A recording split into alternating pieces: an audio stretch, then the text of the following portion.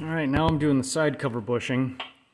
This is the side, the cover that comes off that down there, that's where the lash adjusting screw sticks out.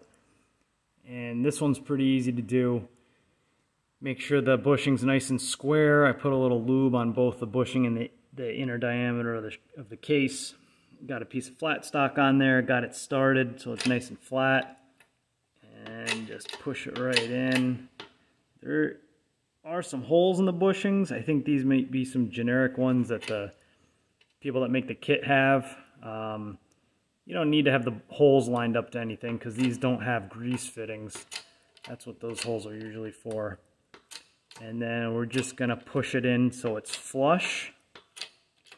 We don't want to go into the case further than we need to, otherwise the next time these have to be changed out, you won't be able to grab it with the internal jaw pullers like I showed in the last video.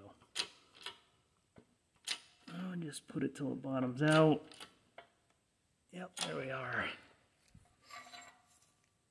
It's important to get this one lined up because there is like a odd shape to the bottom.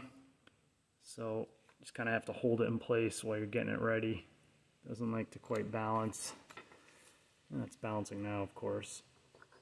And there we go. That looks good. And you can see down there where the land is. You get a little gap there for the jaw puller to get on. And that looks pretty good. We have to go a little bit more. Yep, that's about it.